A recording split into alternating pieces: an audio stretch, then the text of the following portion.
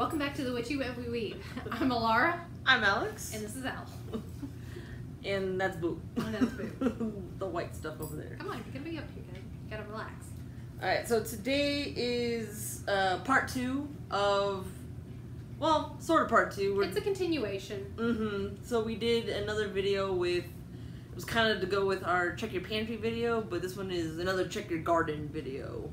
Or just check gardens. Yeah.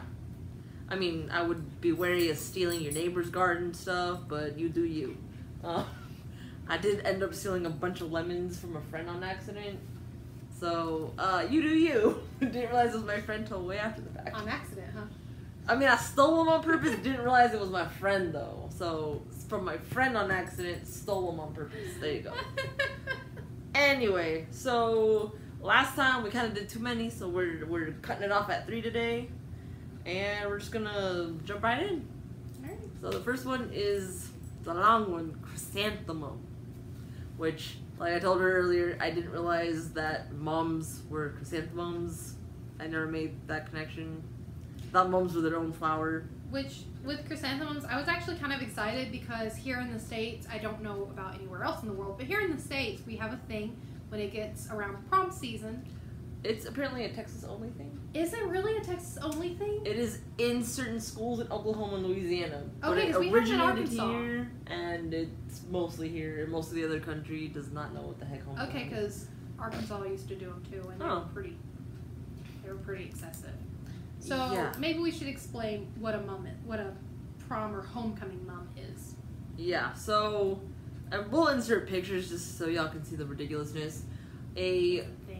A mum is a fake mum, plastic or whatever fake flower is made out of, and then you embellish it ridiculously. Ribbons, trinkets, bells, Bears. charms, bears. I've seen full-size teddy bears glued onto one of those. Yep.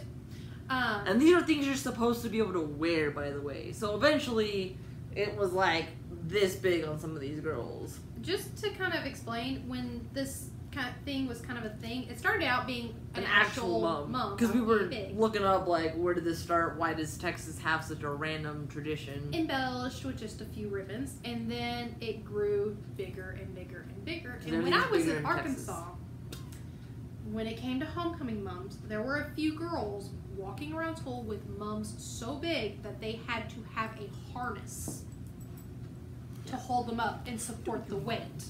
Because they started it off by just having it as a necklace, and it would put so much strain. I had one of those one year. It would put so much strain on your neck or on your shoulders that they actually had to have it made into a harness. And it was, yay big. Yeah. And this whole thing is supposed to be, traditionally I thought mums were given by your date that was taking you to homecoming. It's supposed to be. But nowadays, with the big, oversized, outrageous mums, those are normally made by the girls. Oh. Instead of by... Really? Where I'm from. It wasn't like that here. It was still like... Because normally you made them at home with you and your mom. And then your date would, instead of buying you the huge one, would give you a more demure, simple, subtle one that you would just wear on your wrist. Oh. Yeah, see, in California we had corsages, but that was for prom, and that was just a very basic, here it's a flower. So anyway, and there were natural flowers, too. It's supposed to be, traditionally it's supposed to be something that your date to which homecoming I don't think is a thing in other countries, too. Most of those dances I don't think are a thing, okay. Honestly. Homecoming is a celebration centered around football. Hence why it started in Texas. Hence why it's a big thing here in the South. So, homecoming is supposed to be like the last home game of the season? Isn't it the first one? Or is it the first? I never followed football. American football. Same. So, with American football, it's to celebrate like the home game where you're actually your team plays at home, and it's either the first one of the season or it's the last one of the season. It's like the last game that they play home or the first season. Yeah, and typically I don't, because that game's typically on a Friday night. And there's normally dance is somewhere around either the there's week normally before, the game on after. Friday night, and then there is a dance that is associated with that game. It's a big celebration. It's a big thing. I don't know. And I feel like mums kind of went to like, because I don't know. I guess girls just started doing it for whatever reason, but I think it was kind of like the whole like when you're going to prom, whatever. If y'all have those kind of dances. And it's like who showed up in a limo. It's kind of like it's kind of it turned into a one-up thing. Yeah, it really did. Just who could have the biggest, most ostentatious, the most gaudy, god awful thing. It's kind of how I thought about it. I wasn't really big into all that. I don't even think I had a date for homecoming. Yeah, same. Anyway, so I thought that there would be some special reason or meaning why here in the South we use chrysanthemums for mums for, you know, a celebration of that particular event. No, not really. The only reason apparently why they use chrysanthemums for this thing is because they were one of the few flowers in season during that time. Because it normally happens in the fall. Like, this is when homecoming is for us. It's in the fall. That's why I didn't think it was like the last game. Because I just always thought it was ridiculous that we had an entire, an entire celebration around American football. Yeah, and I was in Texas for a few years of all that, and we had like homecoming week, and it was the whole thing.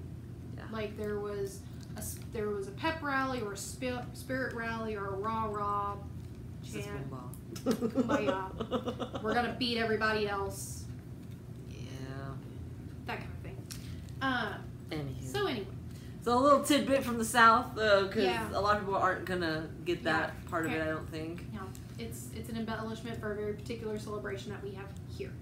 Yep. And I was thinking that chrysanthemums were going to be used because they can be like I've always they can be associated with like as a symbol of strength, or they can be associated for symbolizing fidelity.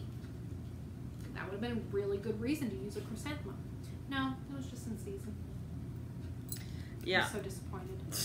I was gonna say, because I think I was reading that chrysanthemums don't really smell all that much either. They have a slight fragrance. Yeah, but it's not like overly potent. Yeah, it wasn't like a flower they picked because like roses or something. It wasn't like a very fragrant kind of flower. Yeah. Which, getting back to actual chrysanthemum, the actual flower, when we're talking about some of the things associated with this particular flower, it's normally considered to be a masculine flower, and it is associated with the sun specifically, like the sun, and then it's associated with the element of fire. Yep. I like just kind of like looking at little stuff here and there. If we mention anything medically, of course, do not take that as medical advice. Disclaimer. Talk to your doctor. Take it at your own risk. Because I was kind of like reading about them, because I was like, if it's a fall flower, like that must have had other kind of meanings to people back in the day when like everything else was dying and that was still a flower that was blooming. That must have been kind of like, what is this, a little bit. And apparently it was good for colds. Yeah. So I can see that everyone's, fall's coming, you get more sick, and it's a flower that's in season that you could take or brew or whatever. I've also seen and heard this flower, like, metaphysically being used for works dealing with mental health, or for specifically like power. So, and I really do kind of understand, because a lot of flowers that have elemental associations with the sun and fire, like those two things specifically, they're normally really good for working with mental health, for working with happiness spells, for, like, think of a literal, like, the sun uplifting your mood or shining, brightening cloudy skies type thing. So it kind of makes sense to me a little bit. But when we're talking about like different spells or different workings, this particular flower, chrysanthemums, were thought to be really good against protecting against evil spirits. Mm-hmm.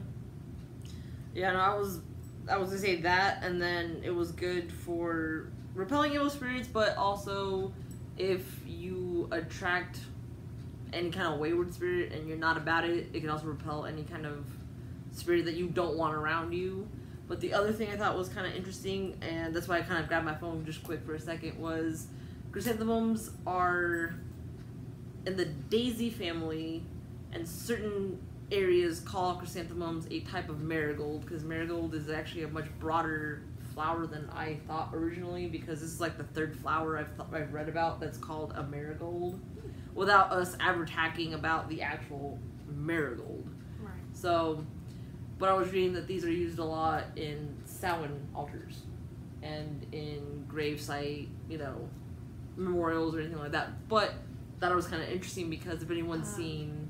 I actually have another reasoning tacked on to why they're used for gravesites and stuff like that. So. Gotcha. You're going to that. Okay. Traditionally, the reason why that is the case is the fact that chrysanthemums were thought to help ease the passage of recently deceased loved ones into the next life, or into the afterlife. That ties in with what I'm about to say. This is great. So, if anyone's seen the movie Coco, I haven't actually. or I don't know. Anyway, shame. But it's actually it was a really well-made movie, and it's actually picks up on a lot of traditional Mexican folklore. Like, they did a good job with it. And the flower they use for the Dia de los Muertos and stuff is marigold. Oh. And the pathway to Xibalba and all this stuff is a pathway of marigold petals. So there's like a scene in the movie where like to cross either way, it's just like a field of petals of marigold. It's not the flower, it's just petals everywhere. And then that's how they get back here for Day of the Dead to kind of celebrate their family, and that's how they get back. Well, nice. So, if chrysanthemums are kind of like marigolds in a spiritual sense and in an actual plant family sense, that kind of makes sense because they have a lot to do with the spirit realm. Yeah. So I'm like, that's kind of cool. Hey. My last little note, I don't know if you had anything else, but chrysanthemums do come in a variety of colors. So different colors will have color association based on them. We're not going to get into that again because we have other videos talking about that briefly. But it comes in different colors, so if you're trying to work with something a little more specific, you can do that with chrysanthemums. And if you're wanting to use cuttings of live flowers and keep them in a vase or something, I just real quick mention that chrysanthemums actually apparently have a little bit of a longer vase life. Where they will normally stay alive in a vase of water for about 21 days. So, just information that if you want to know it, it's there. I don't remember how I know that, but I know it. Anything else? Not for chrysanthemums. Moving on. So we're also talking about sunflowers. I figured that was a pretty common flower, actually. All three of our flowers for this particular video are flowers associated with the sun element. With the sun planetary. And that was not on purpose on my end. I sent her a huge list of flowers. I just picked out three, some. And only afterwards did I realize that they were all associated with the sun. I was like, all right, well, we have our theme. Go. Right. So sunflowers. What can you do with them? Dyes. Yeah. Because the petals are very potent in color. The thing a lot of people don't really associate with sunflowers, besides the seeds, you can eat the entire sunflower. You eat different parts of the sunflower in different stages. We're not going to get too crazy into that, but like you can eat, like if you're planting them yourself, and then of course you can eat them only if you're not dousing them in pesticides and whatever. So you can eat like if you're trying to like weed out your garden so they're not all overcrowded, you can eat like little baby plants and put them in a salad. You can eat the heads if you kind of roast them at certain points in the life. So you can eat like the whole flower. Yeah, I've seen that. You can eat the petals at certain times. You can eat the stalk at other times. And I'm like, oh, I didn't know it was all edible. Normally a plant has pieces that are edible, but all edible. Which actually, the whole thing with the seeds, when when you're working with sunflowers, the head of the flower contains so many seeds, like hundreds of seeds. And I think that's probably why sunflowers are really heavily associated with prosperity. Mm-hmm. Like they're very good for prosperity work or prosperity spells. And like, I lost my train of thought, so I'm just going to continue with a different thought. Sunflowers are also apparently very good for fertility, for fertility spells and things like that. But when you're looking at the traditional symbolism of just the flower in general, not even going into like the metaphysical correspondences, the traditional symbolism of a sunflower is about happiness. It is a symbol often of trying to convey an idea of loyalty or adoration. And it's also commonly associated with symbolism of like pure thoughts, pure love, pure devotion, pure adoration, like not impure. Not your impure thoughts. Which the whole symbol of happiness is also why it's very good for use in happiness spells, along with the fact that it's also a sun element, and it is also associated with the element of fire. So it is very good for lighting up your life, or lighting up, your emotions, your everything. Which actually, this flower is also considered masculine as well. Which is funny because I'm gonna get into a story, so I think it's a little bit of both. Oh, really? Yeah. Where the sunflower came from is actually very ladylike. But I'm going to get into some other stuff real quick before I get into the little myth behind it. Sorry. Yeah, I'm curious. I'm going to get to it. So, it's good for all the things she said. It's really good for, like you said, prosperity. It's good for luck in general also. So, truth, loyalty, honesty, fertility, sun energy. And I forget if it was a tribe. No. It was something like traditional magics that there's symbol. There's symbol. There's the reason they use sunflower stuff was for joy, and that I was reading this whole thing about how there was like very specific blends that you like don't get because it's very kept within their traditions that you would basically make a very specific sunflower oil. And I was like, oh, that sounds so cool. And one of the recipes that I was reading was you would put sunflower in sunflower oil just to kind of like boost it basically. In the last little bit you were kind of mentioning like mental health and all this stuff, and I was reading that it was really good for grief. So kind of like that whole joy, happiness kind of thing. Sunflowers are also supposed to be good about protecting against negative energy. And I can see that. I've seen it also talked about in regards to money magic. Yeah, because prosperity, fortune, I can see that. So the myth, the Greek myth, is there's some little twinges on how it actually came about, but basically this lady was in love with Apollo. She was immortal, and he was like not having it. He was not about it. No? Yeah, one of the times that he was not about it, right? Because a lot of times gods didn't really care, whatever, right? No, I mean... And so she would basically just watch him all day in the sun. Like she would just follow him through the sky, and he was like, well, fine. And there's two ways the myth ends. In one, he like Shazammed her with like a lightning bolt or something, and she turned into a sunflower. Oh. And in the other one, the other gods turned into a sunflower out of some kind of pity or something. I'm not sure where that kind of came from, but hence the reason why I had read this before, but I didn't realize it was actually a thing. But sunflowers follow the rotation of the sun. Yes. So they look at east in the morning, they look at west in the evening, and because she's still following him through the sky, though, is kind of the myth behind it. So that's why I was like, if she's a lady, I can see it being also kind of lady energy. Also, I love that little jiggle that you did. Lady, I don't know.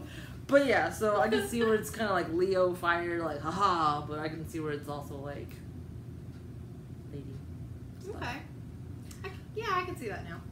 And then I had like a friend in California where like her flower was the sunflower. Like that was what she wanted as like bouquets and stuff. Like that was her thing. And then it's really funny because one of my aunts is like deathly allergic to sunflowers. Oh. Yeah. Dang. Sunflower oil, seeds, flour, None of it. Which kind of sucked when they went to, sunflower seed is oil is healthier, and they put it in everything. You basically can't eat anything now. And I was like, damn, that's how it is. Yep. Alright, last one? Moving on? Alright. Chamomile. Or, as I was corrected, chamomile. Because, story time, real quick. I was in London, and I really wanted some tea, but I wasn't really into, like, black tea, Earl Grey tea, that kind of stuff. So I was trying to order chamomile tea. This poor lady, our waitress looked over and she goes, "What kind of tea?" And I was like, chamomile? I had never heard it said any other way, and the only other way I knew how to say it was in Spanish, and that was gonna get me nowhere. I could just see manzanilla. She would have been like, so I was like, it's like light. Wait, isn't manzana like apple? But it's manzanilla. Oh, that. It's not the manzana. It's manzanilla. Okay. Yeah. Which yeah, it sounds like apple, but it's not apple. Apparently because chamomile is supposed to smell like apple. Well, other folk names for chamomile include ground apple or earth apple. Well, there you go. That's probably why it's manzanilla. Anyway, so this waitress just sits there for like a good minute, and then she goes, "Oh, did you mean chamomile?" And I was like, yes. And I was just so embarrassed. I was like, because I was with my friend, he went with me, and I just looked at him and he goes, "Dude, you should have just given up." And I was like, "But I wanted tea." So yeah, there's my story, and that's how, if no one knows what you're saying, try it with a different accent. You might get somewhere with it. Anywho. Different pronunciation. Yeah. So, chamomile, what is it good for? A lot of things. Actually, yeah, a lot of things. Which actually, real quick, let's go into the elemental correspondences and things for this. Chamomile can be considered masculine, although there have been a few different places where I've seen it listed as a feminine herb. So I don't know the reason why that. I thought it was kind of interesting, so I just kind of put it out there for y'all. It is also associated with the sun, but it is associated with the water element. Right, yeah, I thought that was kind of funny because it says it was associated strongly with Leo, and I was like, interesting. Yeah. Jumping back real quick because you were saying like the feminine kind of thing, and I was thinking maybe because it's like so healing for a lot of stuff, and then I don't know if they do that here too. I think so, but I know for sure in Mexico, for that time of the month, that's what ladies drink. And they will brew tea bags and kind of just like put it on their body and stuff. So, or you can see that maybe that's associated. I don't know. Maybe that came from an older kind of folklore. I thought this was interesting, but deity-wise, chamomile is supposed to be associated with Mercury, the god Mercury, and also the god Ra. Interesting. Yeah. So I don't know if maybe there is a myth that would explain some of the correspondences. I'm not sure. Not found in the. But stuff when we're talking about like the tea version of chamomile, it's really good for sleep. It's really good for use in conjunction with meditation work because it's very calming, and it's also known as a purifier in some cases. I think it's because of the sunniness of it. I can see that. They do kind of look like tiny daisies. You do. So they're very pretty. Anyway, go ahead. I was reading one of my things. It's apparently really good for the throat chakra. Oh. Yeah, it was like specifically mentioned. I was like, oh, because nothing else I've ever read has really just sprung out and been like good for this chakra. Like normally I have to look for, hey, what do you take for this chakra? This one was like good for the throat. No, I don't think so. I'll get like mid-film. Anyway. There would have been a little chime. Gotcha.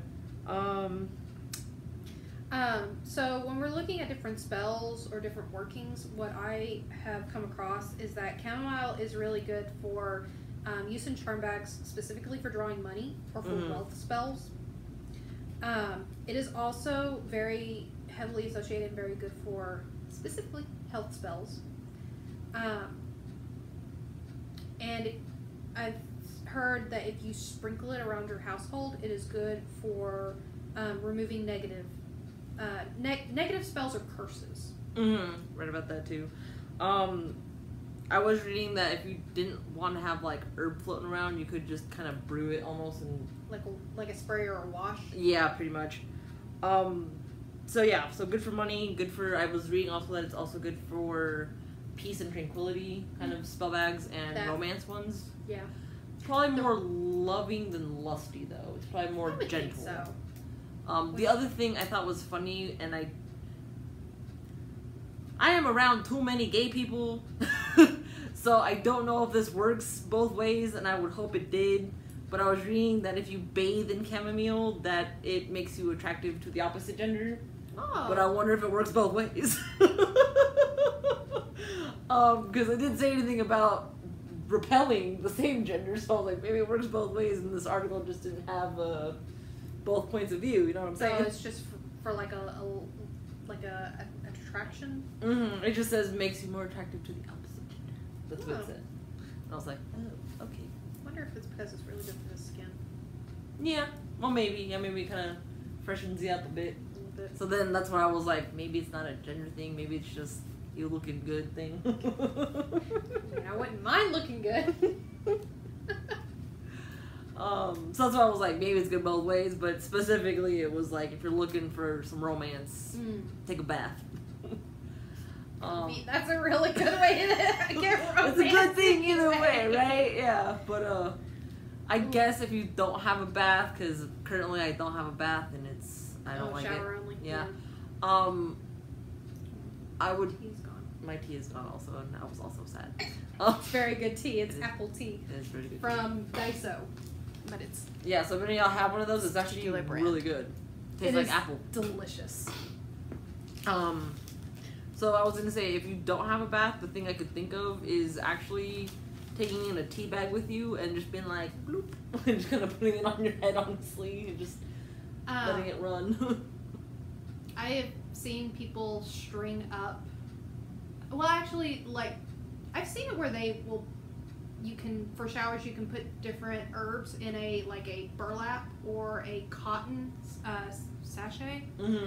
Tie it up and then tie it to your shower head so that the pouring water runs through it and kind of make a impromptu tea bag.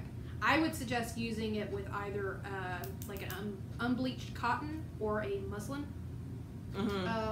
fabric. I really wouldn't suggest burlap. Yeah, I wouldn't either, honestly. But yeah, it's supposed to work kind of like a tea bag, especially if you like your showers hot. Yeah, so if you're not that fancy, just grab a tea bag and, you know. Speaking of tea bags and stuff, if you're blonde, it's actually really good for your hair. Oh. I guess it kind of brightens it up some. Which I could see, like, taking a chamomile tea bag and actually, like, brewing yourself, like, a cup or a bowl of tea and taking it into the shower and, like, just, like sponge. And just kind of, like, bathing yourself in the tea after washing. So if anyone's, like, a blonde and, you know, you go swimming or the sun or whatever's doing something weird, you might want to do a little chamomile treatment to brighten it up some if you're into that. Actually, I might try that out. Your hair's looking pretty dark considering it's summertime. It's because it's so long. It's so long. Yeah, so long. This is very long for me. I'm used to, like, having almost like a buzz. What am I going to do with you? I'm having to break out the clip to, like, pin my bangs back. Heaven forbid. Yes, heaven forbid. Another good thing that I thought, I'd read that somewhere, but especially if y'all live anywhere where gambling is legal, it's not legal everywhere, washing your hands in chamomile will bring you luck, apparently. Again, we're not doctors and we're not gambling experts, don't take our advice if you don't want to. But, you know, it's not going to hurt you, I guess. I would hope it doesn't hurt. But yeah, so. Oh, my last tidbit, I don't know what else she's got left, was chamomile is really good for your garden. So if you grow it, it'll help other plants. Oh, like nutrition-wise and things like that? Like it'll, like I think it helps, like if a plant's kind of weakening down, it'll kind of like give them a boost. And I think it also helps keep certain bugs away, if I'm not mistaken. Okay, that's so really it's like an actual, it's one of those garden friends, kind of like marigolds, ironically. Because marigolds, you're supposed to plant those next to your tomatoes so your tomatoes won't get eaten. I wonder if that also has something to do with, like, the idea of, like, using them for health spells and things like that, because legitimately, like, they help the health of your plants while they're growing, so they have that. They've got that natural ability. Yeah. So yeah, no, I thought that was kind of neat because I like. Ooh, I didn't know that. Same. Yeah, That's really useful if any of y'all have like a little window, you know, like a little bitty tiny garden. And I've seen people where they do like a little tea garden, and they just grow types of tea. So I think chamomile is like a pretty chill plant as far as I know, as long as you're not doing anything weird to it. Honestly, most teas aren't that hard to grow. Like mint is a weed. I'm sorry, but it's a weed. Like it grows where you don't want it to grow. I mean, so are dandelions. No, but those have purpose. And they But everyone stay. thinks they're trash. I know, but they stay. Like, yeah, they grow everywhere, but they're not like... Okay, so my dad, many moons ago, planted some mint because he was doing my grandma's garden, and he decided mint was a good thing because it's Vegas, it's the desert, and he needs something that wasn't going to just get up and keel over, right? So he gets mint, and I think he gets chocolate mint. It's like the mint plant that tastes kind of chocolatey, which is kind of bizarre, and it has purple in it. Oh. Yeah. Different? Yeah, it's its own kind of variation. Anyway, they overgrew the whole garden. In Vegas? In Vegas. First of all, so he ripped up a bunch of it trying to like, because he was growing carrots, celery, he was growing other things in this garden at my grandmother's house. Is like, I'm not gonna get rid of all the mint, it's just, it's overwhelming all these other plants. So he took them out, you know, tossed them, or I don't know what he did with them. This was many, many years ago. And any little bit that fell out of his bag grew in the brickwork he laid.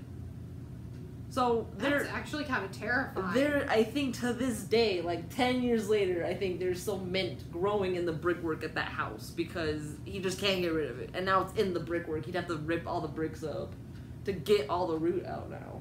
Because it's there. There was dirt under there when he put the bricks down, so it's viable living ground. So yeah, mint is kind of like a weed. If you grow it, be warned. Make sure to isolate it. Yeah. And you might never get rid of it. Yeah, so make sure you like mint before you grow it, because you will have it for many, many, many, many months and years. Forever. The end. The end. Horror story over. The terrors of mint. Pretty much. But yeah, so that probably wraps up our stuff. We had 3. This is already a long video.